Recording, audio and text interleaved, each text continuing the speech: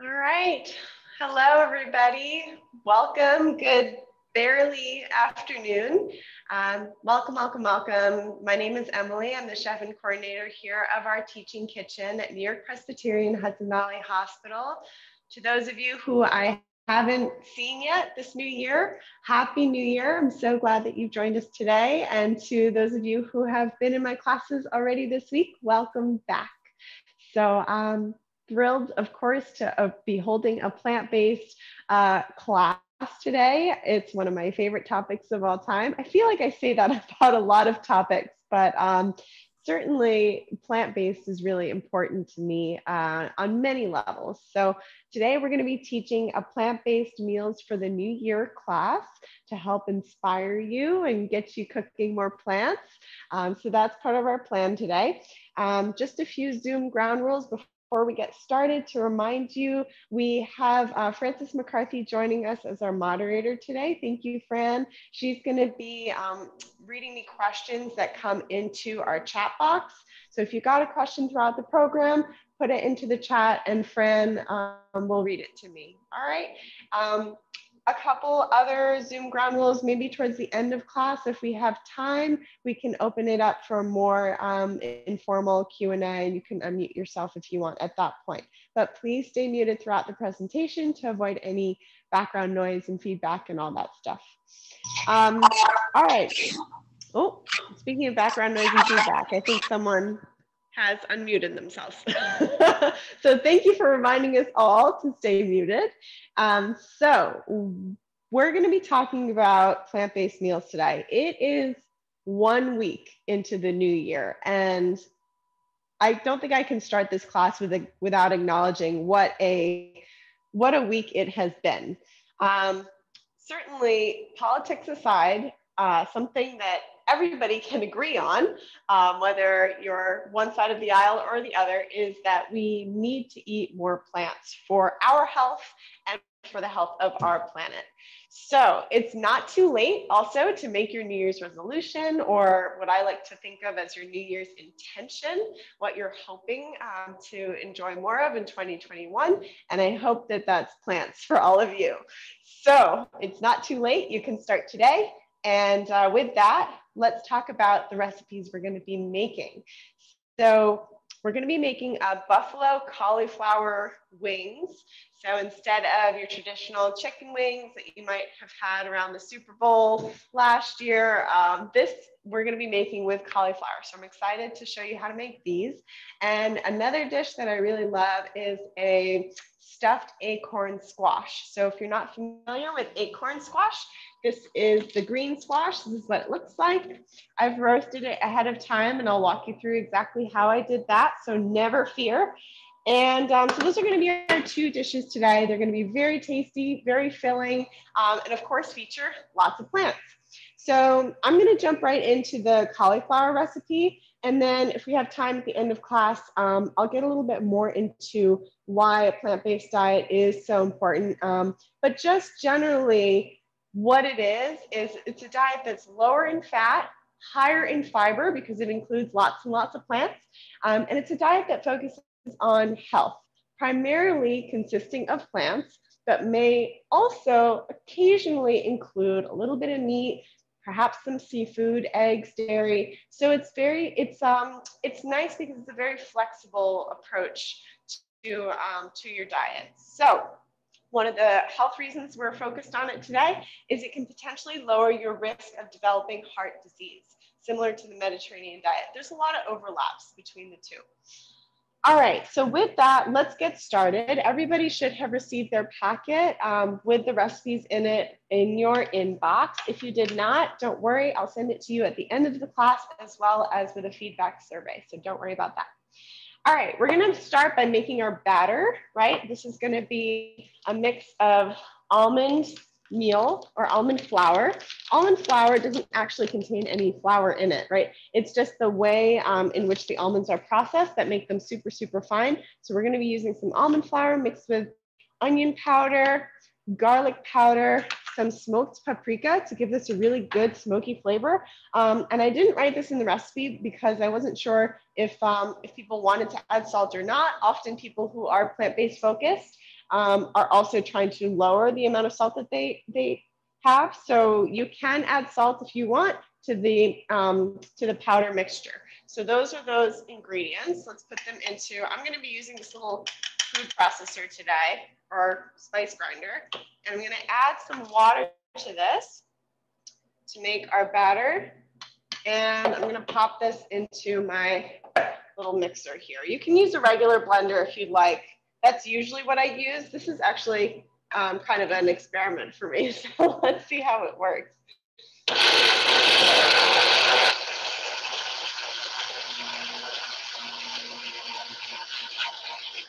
All right, well, that worked out really well.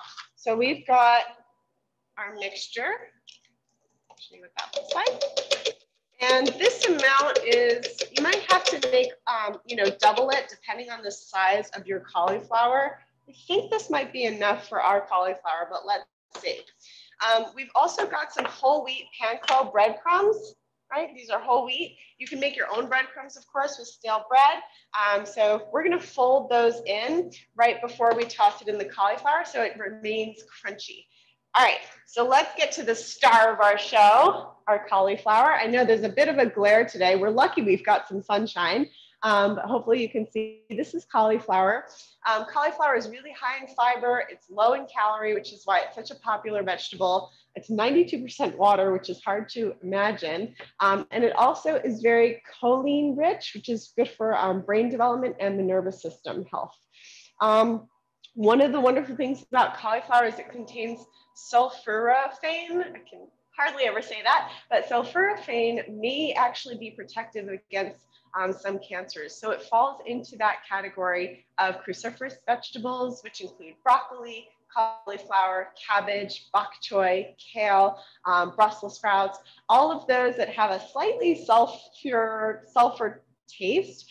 That's why, because it has that wonderful compound. So I'm going in at an angle. We're going to get rid of these tough leaves and compost them. I certainly have, I have cooked these leaves before. It just takes a really, really long time. So you want to just chop them up really small and then stew them for a long time with liquid. It's a bit fibrous. Like I said, there's a lot of fiber in the leaves. We're going to focus on these florets. So let's get this off the core, just kind of going around.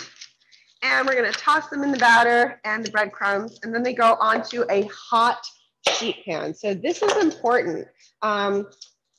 My sheet pan is in the oven with nothing on it, no parchment paper, no tin foil. I suppose you could put tin foil if you wanted to. I usually use parchment paper in my cooking. However, because the sheet pan is in there with nothing on it, I'm not going to put parchment on it because it could burn. So it's just in there bare, and that's going to help us to create a sear with this cauliflower. So as you can see, I'm just cutting everything kind of bite size. And this is nice. It's a dish that makes for a really tasty side, and or like a snack if you want, if you're watching a sports game, although I don't know how many of us are doing that these days. All right, so just cutting this into bite-sized pieces. We'll pop it into this little bowl I have here, toss it in the batter with the breadcrumbs, and then it goes right on the sheet pan. So it's really very easy dish to put together, right? So everything is about that size, okay? Fran, do we have any questions so far? I know Fran is, Hi. There she is. Well, we are good. Actually, Carmela just wanted to know if we would wash or soak the cauliflower. Thank you for asking that, Carmela. So I just give it a rinse before cooking with it. I don't really soak it. I just give it a nice rinse and put it in my refrigerator when I get home. So that's sort of my approach to it. But if you feel more comfortable soaking it, certainly you could. I will leave that up to you, but there's no reason that you should have to. Cauliflower is actually on the Clean 15 list. So I often will refer to this list. It's the Environmental Working Group, EWG, and they come up with a list every year that's Dirty Dozen and Clean 15. So I don't know if they've come up with 2021 yet, but basically they sample and see if the fruits and vegetables are heavily sprayed, then they go on the Dirty Dozen list. If they're not heavily sprayed, they go on the Clean 15 list. So cauliflower is on that Clean 15 list, meaning that it is not a heavily sprayed food that you can actually buy conventionally even if you're worried about pesticides. It doesn't contain a lot of pesticides. All right, let's add our breadcrumbs. Toss that up. Okay, I need a bigger bowl. I need a bigger bowl, but this is fine. We're gonna make do. Okay, and we're gonna put this right onto our sheet pan and get this roasting right away. All right, so here, let me bring this close for you all to see.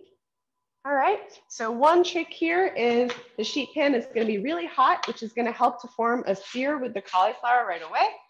And we're gonna add a little bit of oil to that sheet pan as soon as I take it out. So it goes sheet pan, oil, cauliflower. You can hear a sizzle there, right? And you just wanna spread it out one layer. All right, try not to move it around too much once it hits the pan, and right back in the oven. All right. Okay, so do we have any questions about that, Fran? I know that was a pretty quick process.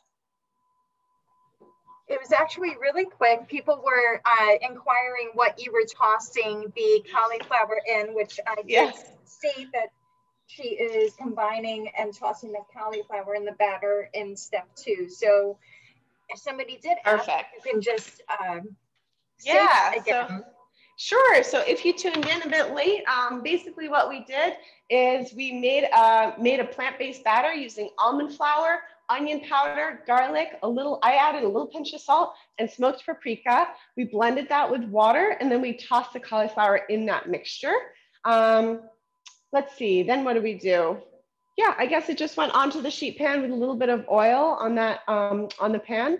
You know, I kept the sheet pan in the oven so that as soon as I took it out, it was really hot and I heard a sizzle. That's what you want. So yeah, and then the final step, I can't forget that. So after tossing it in the batter, I added some whole wheat breadcrumbs, which is gonna give it a nice kind of crunchy texture, which is what we're looking for with this dish. All right.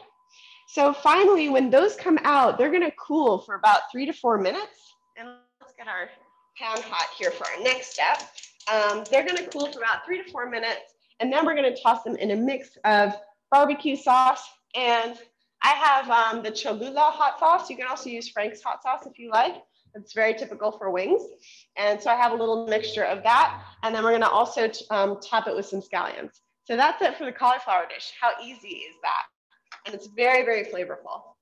All right, Fran, I hope that clears things up for everybody. Okay. So let's begin our next dish, which is the stuffed acorn squash. So one of my favorite squashes, so delicious. So how did I prepare this? This is our acorn squash. This is what it looked like before I cut it in half. Maybe you recognize this from your grocery store, right? Or your farmer's market. So I cut it in half, put it face down on a baking sheet with a little bit of oil, and roasted it until it was nice and brown and soft. So how do you know it's soft enough? You can take a knife and it pierces right through. No resistance, you're all set. You can scoop the seeds out before you roast it, or you can wait until after you roast it if you want to make it a little easier on yourself. Either way is fine. So you can make this little scooped out squash and take the seeds out after you roast it. One thing, it's very, very hard to cut through acorn squash because it's a very hard squash. So if you would like to, you can take the whole squash, put it in your microwave for about 2 to 3 minutes, and then you can cut through it much more easily. So I'm just gonna mention for my friends out there who may have trouble cutting a squash, or even if you're like me and you just are feeling a little lazy or tired, throw your squash in the oven, or I'm sorry, in the microwave for 3 minutes, and then you know, it'll be a lot easier to cut. All right, so with that, I'm gonna reuse this sheet pan because it's already dirty. So I've got my squash ready here. I'm gonna put that on the sheet pan and set it to the side. And let's prepare our filling. So I'm getting a nice big pan here. Hope you can all see the cutting board. There we go. And we're just gonna start by sauteing the onions. So most of you have probably seen me do this. If you've joined me before, cut off a little bit of the top, a little bit of the bottom. And you just want everything to be pretty small, you know, kind of like little chunks. This is the size of our mushroom. So we want the onion to be about the same size, all right? So top and bottom, right through the middle, peel the exterior. And one of the reasons I love this dish is you can be really flexible with it. If you've got some spinach that you want to throw in, if you have a pepper that's hanging out in your fridge, some leftover broccoli, it's kind of like, you know, it's a good like clean out the fridge leftovers dish because everything just gets thrown into the squash and baked for 10 minutes. So it's very, very easy to use stuff up. All right, so got that peel off. I'm just gonna do a quick dice without catching my spoon on fire. All right, quick dice. So cutting through, but not all the way through the base. Protecting my fingers, of course, as I go, curling, and cut straight across to get a nice dice. And again, this is gonna be stuffed into the squash. No one's gonna be measuring the size of my onion dice. In culinary school, they do that, you know. The instructors come around with a ruler and they measure the size of your dices to make sure that they're all the right size. So, not here today. So very easy and relaxed onion chop. All right, so let's get this going in our pan. I'm using a rondeau today. Rondeau just has the higher sides around it. You can use a saute pan if that's what you have, that's what you prefer. I like this one because it's really, really big. So it gives, it allows for a lot of space for browning. So if you have things that are in your pan and your pan is too crowded, many of you know this, it's just gonna steam, it's not gonna brown. And we all know now that browning is flavor. So let's build that flavor in. All right, so my pan is warmed. Just gonna add enough extra virgin olive oil to saute. If you are a plant-based person that's trying to minimize or avoid your use of oils, there are some plant-based folks out there that are trying to decrease the amount of fat that they use. Certainly, you can do this with vegetable stock or broth instead. So you can try sauteing your onion in a little veggie stock. It's just as effective. You're not gonna have the flavor of the fat, of course, but it is gonna be lower in calories. So if that's something you're concerned about, give it a try. All right, I'm gonna bring the heat up just a little bit and start with that saute. Fran, I'm gonna check in with you on questions. How is everybody doing? Thank you so much. So Chef Emily, are we able to use regular flour or whole wheat flour rather than the almond meal? This is from Randy. Yeah, so Randy, thanks for watching. Certainly, you can use whole wheat flour. Whole wheat flour is going to have a bit of a taste. The almond flour is unique because it has a nuttiness to it because it comes from a nut.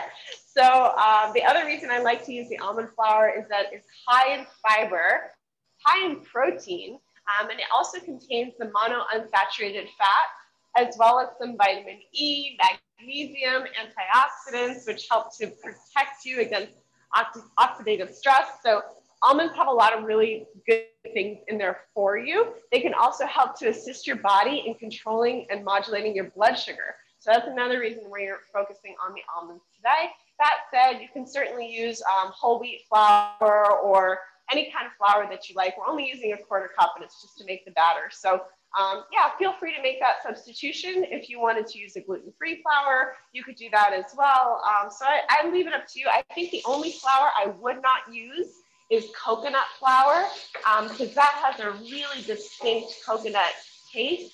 And it's a very, very dry flour. So coconut flour is a little bit hard to work with because it just sucks the moisture out of everything you do.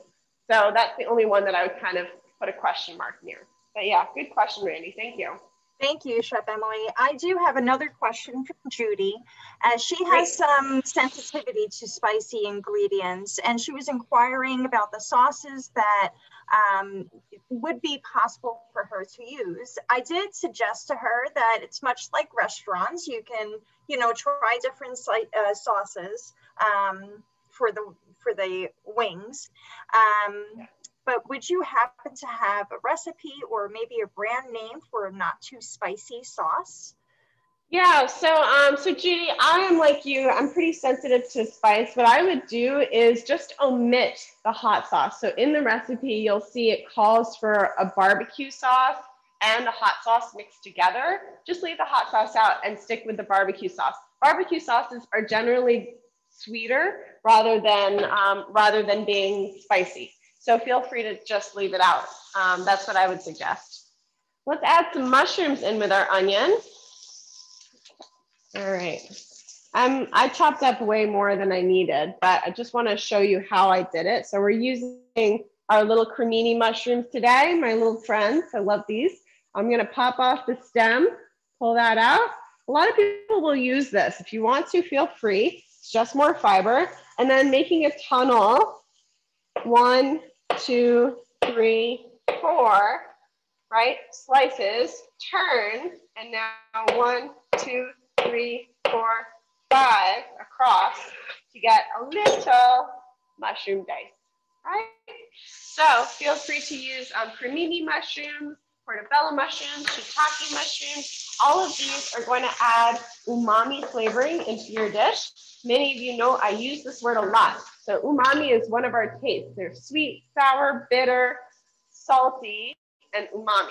Did I miss any? I think that's all of them. All right, so umami is really important because it's that deep, rich, savory flavor. Our taste buds actually have special receptors for this kind of a flavor. And in plant foods, it's a little bit harder to find. It's the kind of taste that you get from eating a steak or some seared meat, right? But you can find it in mushrooms, and tomato paste is another great source, as well as soy sauce. So you can use soy sauce or coconut aminos, whichever you prefer. But either way, you want to try to incorporate some umami flavor into your plant-based cooking, because it's just going to give your dish so much more taste and really power. All right, everybody, I want to introduce you to tempeh. This is what it looks like in the package. I usually take this out of the package, but I just thought, I would show everybody today how I do that. So with the plastic still on, there's this little part here that you can peel open. If you want to, you can do that. But what I often do is I just take my scissors and I cut straight across the top. So that cuts through both layers of plastic, and then I squeeze out the bottom, and then it comes right up. All right, so tempeh, if you're not familiar with it, it is fermented soy. So it's really, really very good for you if you are okay having soy, of course. And just want to check on our cauliflower quickly. Oh, it smells so good. Wow, this is looking delicious. All right, it needs a little bit longer. Let's let it keep going a bit. So a brief note on tempeh. It's a fermented soy product. It's high in protein, plant-based protein. Following fermentation, the soybeans are pressed into a compact cake, and sometimes wheat can be added. So if you are gluten-free, please check the label and make sure that you're getting one that is a gluten-free variety. Often, so if you're not familiar with it, again, this is what it looks like. It's got all those little nuts and seeds in it. It's firm, it's nutty, it's chewy. It can be steamed, sauteed, baked. Often it's marinated to add more flavor. And again, like I mentioned, it's loaded with protein. It's low in fat, low in carbohydrates. And because it is fermented, it has some prebiotic qualities and material as well. So really, really good things to enjoy if you can have soy. Of course, many people can't enjoy soy, and that's absolutely fine. You can leave it out of this recipe. You don't need to put it in. So I'm going to break this in half and grate it on the largest holes in my box grater, just like a Parmesan cheese or a ground meat. Now it's kind of resembling that texture. And you can add as much or as little of this as you want. So you can do the whole brick if you're making a lot of this, or you can, you know, just do half. It's really a flexible recipe. You can just add as much as you like. So I like grating it because it kind of breaks it up and you get this nice texture to work with. And we're going to throw this in with our mushrooms and onions to give it lots of flavor. So tempeh on its own, you can, you know, technically speaking, you can eat it right straight from the package. However, it's not going to have a lot of flavor. It's similar to tofu in that sense, that it's going to take on the flavor that you connect it to. So scrape this up and check in with Fran. Hi, we do have a few questions regarding tempeh. One is actually, what would you use instead of? And then I have a question from Anna who, let's go back to this question, my apologies. Yep. Where'd it go? I know you have a lot of questions coming in, so thank you. Is tempeh or soy okay for growing boys? And is that an impact on the hormones a valid concern? Yeah, so soy is a very controversial topic. I always suggest that people speak to their primary care physician about soy and if it's appropriate for you. A lot of cultures eat tons of soy and there's no issues whatsoever. So check with your physician. If you have a breast cancer positive, can't remember the exact term for it, but if you are at risk for breast cancer or have a specific gene that makes you at risk for that, certainly check with your physician. In terms of young boys and young girls, there's no reason not to include soy in their diet unless your physician specifically says not to. All right, so I know that's kind of a vague answer, but I have to refer you to your medical care practitioners on that one. Thank you, Chef Emily. And regarding the substitution, what would you suggest using? Yep, great. So I just want to show you all our cauliflower because it's looking really good. All right, you can see it's like soft, it's softening, it's crispy. I think it could use a little more time, just it's still a little hard, but let's let that sit in there. So instead of tempeh, like I mentioned, you can leave it out. You do not have to have tempeh in this dish. I'm just going to chop some garlic to keep things moving along here. So you do not have to add tempeh to this dish. Certainly if you want to add we're going to add some quinoa, so it's already going to have some protein in it. But if you were, plant-based, you could even buy like one of those plant-based sausages or plant-based meats or something like that if you like those, and throw that in. You can add that in. It has lots of flavor. I'm just trying to add more protein to the dish basically to make it more complete. All right, so that's the goal. Thank you. A quick question regarding the tempeh. Is it okay to freeze it? And how long of a shelf life does it have? Yeah, so great question. Tempeh, because it's a fermented food, it does keep for quite a long time. I always keep a brick or two in my fridge because it's a great source of protein, like I mentioned, and sometimes, I run out of other sources of protein and it's just a good one to have in the fridge. So I think it should actually say it right on the package, usually how long you can keep it for. You are supposed to keep it refrigerated. That's important. You can freeze it like most frozen foods, 3 to 6 months generally before it starts to acquire a bit of a taste from the freezer. So that's my rule of thumb. Okay. All right.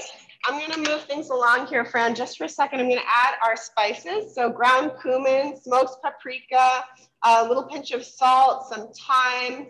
Let's pop that in, as well as our tomato paste, and get this coated and all mixed in. And our soy sauce or tamari or coconut aminos, any of those things, just to add a little salt to this dish.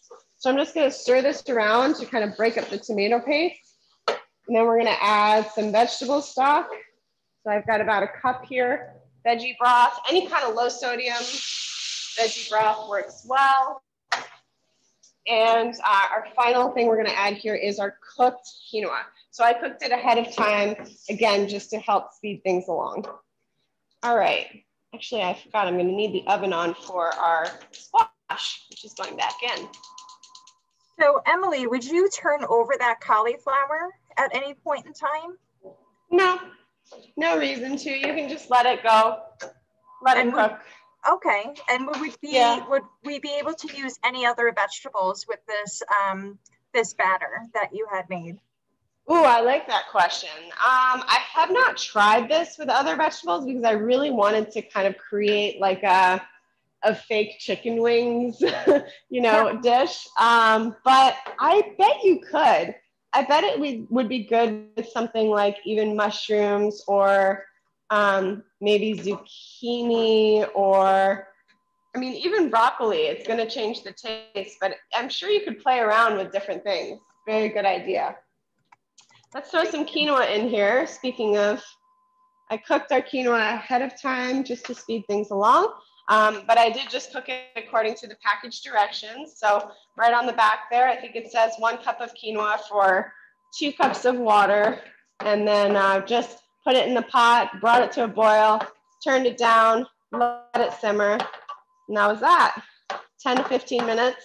You can add a pinch of salt. As always, with all of your grains, feel free, if you'd like, to cook them in either vegetable stock or a flavorful liquid that you like. That way it's going to give your grains even more flavor. All right, we're almost ready here. Let's stuff our squash and pop this in. We're having some really great questions today. Thank you, everybody, for your participation. All right, I'm going to fill this up with our filling. Try not to melt my cutting board. Here we go. And so this is done. So of course you could eat this just like this, but we're gonna make it fancy today. I'm gonna fill this up. Get a nice serving spoon, fill each little cavity. This would have been a really good Thanksgiving dish, right? Everyone could have their own like personal little acorn squash. Of course, in my book, it's never too late for Thanksgiving food. All of it is so delicious. So you just wanna kind of fill those up, mound it up. And of course, if you wanted to, you could throw some cheese on top. Now we are focusing on plant-based today, so we're not going to do that. With your extra filling, feel free to just enjoy it as is. All right, so let's put this into the oven. And it goes just for about 5-10 minutes or so. So everything has a chance to hang out. All right, I'm gonna bring our attention back to our cauliflower over here. So this is cooked. If I put my knife through, it still has a little bit of like retaining a little bit of crunch, but really not. It's still kind of toothsome. I think that's the word I'm looking for. So you can get, you know, a spatula, or it's gonna be, you have to let it cool for, you know, 3 to 5 minutes. Otherwise it's gonna stick to your pan entirely. So let it cool for a little bit, which I didn't really do, but we let it cool for a little. All right, let's pop this into our bowl and toss it in the sauce. Yeah, friend. Yeah, hi. So a quick question regarding frozen vegetables, such as like winter vegetables, like cauliflower. Would they roast okay, or would you have to defrost them, bring them to room temperature? Yeah, so unfortunately, frozen vegetables are a great thing to have on hand. We can't always get to the grocery store or farmer's market. So certainly it's a great thing to have frozen veggies on hand. That said, unfortunately, when you're roasting vegetables, if you're pulling them from the freezer, it's very hard because the freezer adds a lot of moisture to your vegetables. So the only way to roast something is if it's dry, super, super dry. Then you're gonna get some nice browning, all right? So if you are pulling stuff from your freezer and roasting it, it's gonna be much more challenging because the freezer adds a lot of water to it. It's not impossible, but it's more challenging. Okay, so this is done. Let's plate this up here. And you want to enjoy these, you know, pretty quickly soon after, because they lose their crunch once they go into the barbecue sauce. So if you're a crunch person, have them right away. If you don't mind them hanging out and getting a little bit soft, then certainly you can enjoy them the next day or whenever. And let's add some scallions.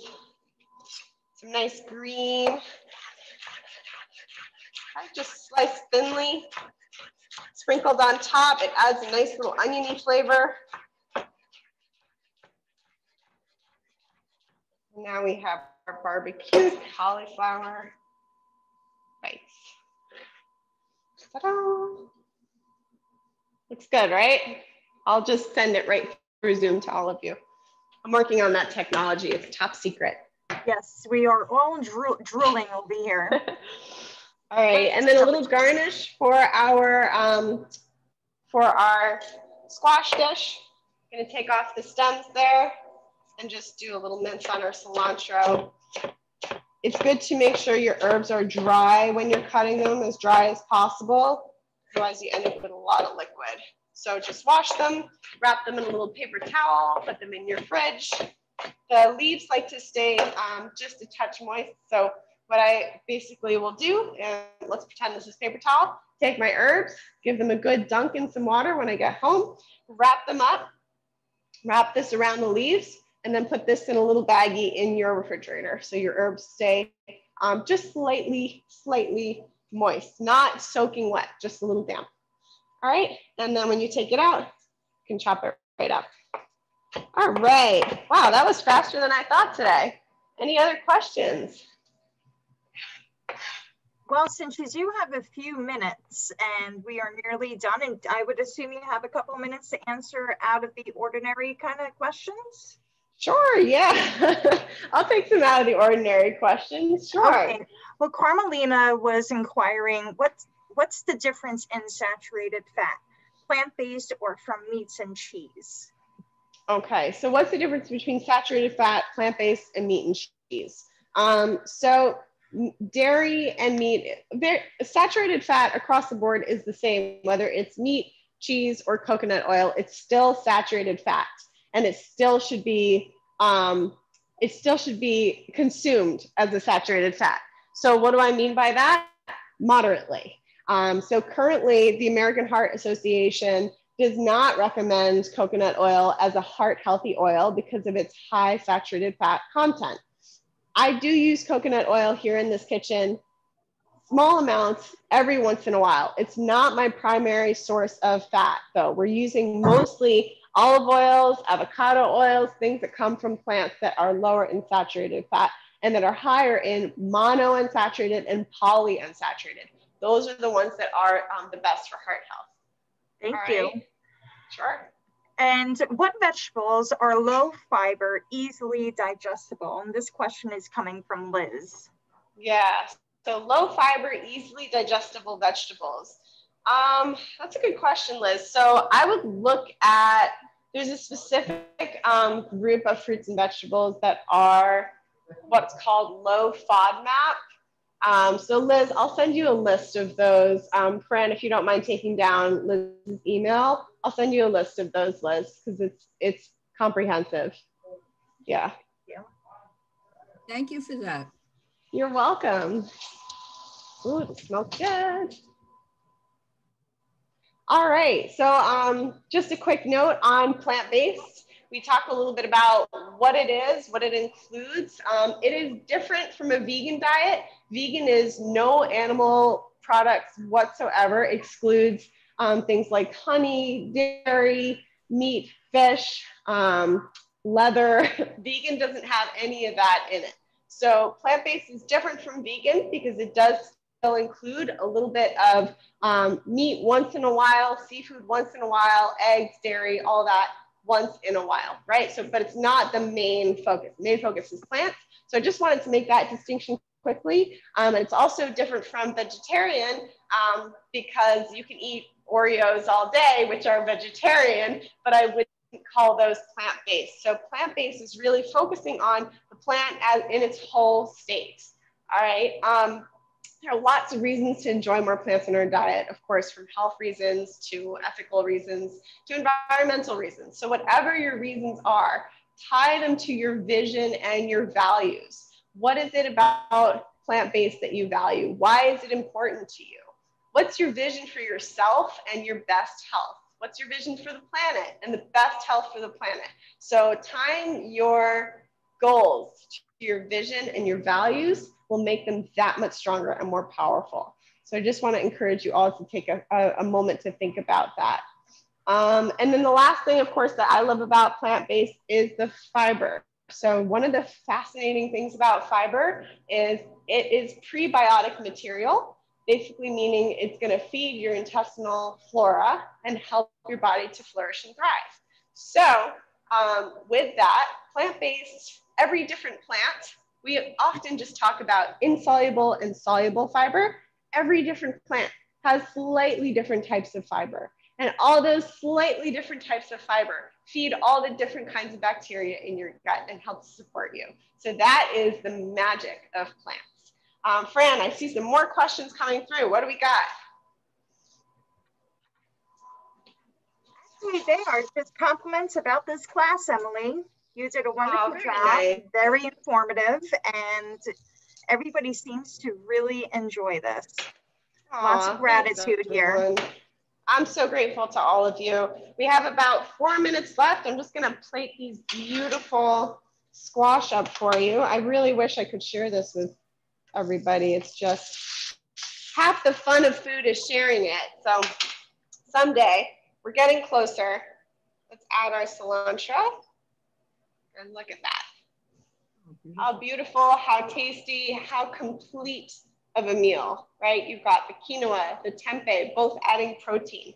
You've got the mushrooms, the onion, and the squash, adding some carbohydrates and some vegetables. The tomato paste, adding a wonderful source of lycopene and antioxidants. So hopefully with this meal, you'll feel really nourished, you'll feel really full, and I hope you like the flavors that it has in there. We talked about tempeh, we talked about cauliflower, acorn squash, one of our heroes today, high in vitamin A, which is beta carotene, great for your eyesight. Magnesium also contains potassium. Magnesium is like nature's chill pill. It is so great. Magnesium and potassium. And then 1 cup of acorn squash contains 83 calories, 7 grams of fiber. So we love that stuff. You can eat the skin. You may not want to, but it is edible. So if you are reluctant, you can try it. It's very chewy. So if you prefer to just use a spoon and scoop out the flesh, no harm done. You can certainly do that too and still get lots of good stuff in there for you. So with that, in the final moments we have left, Fran, I'll take 1 or 2 more questions if anybody has. That would be wonderful if you can. So yeah. How would you actually pick out a good squash? Great question. Thank you for asking that. I always forget to talk about choosing fruits and vegetables. Certainly a hard squash is a good squash. If squash is in the grocery store, it's going to be fine as long as it's not bruised, or you should just check it, make sure there's no spot that you can kind of press in and the whole thing indents. Then it's not, it might be have some rot in there. Otherwise, your squash is going to be good no matter what. If a squash is a little like a watermelon, right? If a squash is a little bit heavier than it looks, if you look at it and you know, we kind of make these snap judgments about how heavy something's going to be when we pick it up. If it's a little bit heavier, that just means it's going to have a little more liquid in it. So that's completely fine. Thank you. And actually a question about vegan cheeses. So would you happen to have a good brand or a type of cheese that is enjoyable? Ooh, yeah. I mean, we live in a great world if you're vegan right now because there's so many options for vegan cheeses. There's a few brands out there. They tend to be more expensive if they are just 1 ingredient or 2 ingredients, which is kind of counterintuitive, right? But if something is strictly made from cashews, I really like those. I think there's a brand called like My Kikos or something like that. And Rosaria, sorry, actually said Daya, D-A-I. I love Daya cheese. It's so good. So Daya cheese is delicious. It's mostly made with tapioca starch, and it's a fine cheese to enjoy. I think it's definitely not the most like whole foods cheese, meaning that it's going to have a list of ingredients like maltodextrin and other things in there. But I will enjoy it from time to time. I think the orange, like cheddar like one melts really, really well. So if you wanted like a melty, stretchy vegan cheese, maybe that's a good option. Thank you. And one last question regarding the squash. How do you store it? This is from Naomi. Do you refrigerate squash before cooking? And how long does the squash last before you have to cook it? So Naomi, thanks for that question. It's a really good one. I have squash sitting right over there in that corner in a cool, dark place that I picked from our garden in November. So a lot of squash will actually, from the supermarket, will have like a wax coating around it to protect it from oxidizing. The squash that I picked from the garden in November has been sitting on a shelf over there in the dark corner, cool, dark place for now a few months. Certainly you don't have to store squash in your refrigerator. Just keep it in a cool, dark spot, or even on your counter if you're going to use it in the next few weeks or so. Unless it's got like indent on it or it's soft somewhere, it's not really going to go bad because it's a sealed, contained, environment. Yeah. Thank you so very much. And it is 12:45 right on the dot. It is, yeah. So thank you so much, everybody, for tuning in for our plant-based meals for a new year. Never too late to start your intention, start your resolution, eat more plants. So get inspired, eat your plants, stay connected, to yourself, to each other, to us, to your community, and to your food. Stay connected, and of course, keep cooking, everybody. Thank you so much. And we've got more classes coming up next week, from Moroccan cuisine to the art of Zen cooking. And we have a third class. I think it's a plant-based Spanish tapas class coming up soon too. So feel free to come on back, and thanks everyone for your time today. Thank you. Thank you.